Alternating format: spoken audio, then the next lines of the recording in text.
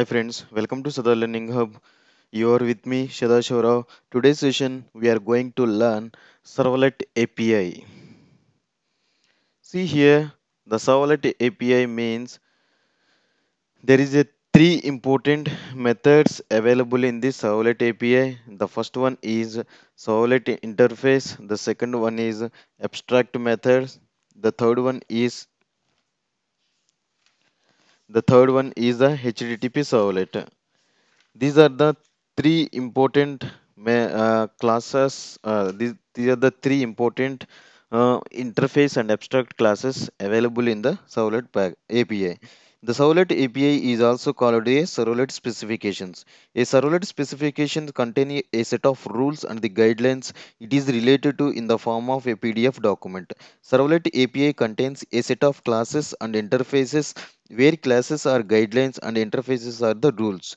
As a servlet programmer, we develop applications by using the classes and interfaces, but we don't provide the implementation for that interfaces. The implementations for interfaces are provided by the servlet server vendor. A server vendor creates an application is called a product. Now, all the classes and interfaces of the servlet specifications are grouped at a given in the form of a two Java packages. Those are javax.servlet package and javax.servlet.http package. Now,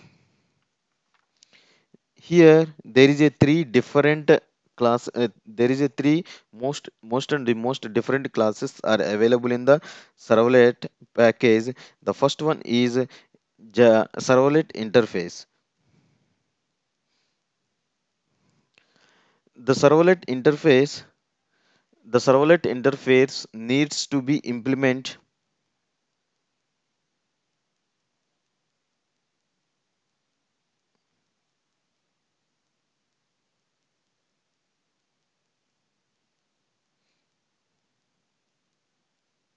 The servlet interface need to be implemented for creating any servlets either directly or indirectly. It provides a three lifecycle methods that are used to initialize the servlet to servlet request. Now it destroys the and to destroy the servlet in a two non-lifecycle methods. Two non-lifecycle methods. These are the different methods are available in the servlet lifecycle. The first one is init method. The init method is used to initialize the servlet. It is a lifecycle method of the servlet and it invokes by the web container. Next, second service is the service method. This service method is used to the service method. It provides a response for incoming request and invokes the at the request of the web container. The third one is public void destroy method. It is the invoked by the once and it indicates the servlet is to be destroyed. The fourth one is servlet config get servlet config method. It returns it returns the object of the servlet config. And the final one is public string get servlet info. It returns the informations about the servlets such as a writer, copyrights, version, and etc. The next class is generic servlet abstract class. The generic servlet abstract class implements servlet, servlet config and serializable interfaces. It provides an implementation of all the methods of these interfaces except the service method. You may create a generic servlet by inheriting the servlet class and we need to provide the implementation of the service method. See here in this example, I am creating a one class, that is the first class I am extending from the generic servlet class. In this generic servlet class, I am overriding the method called service method.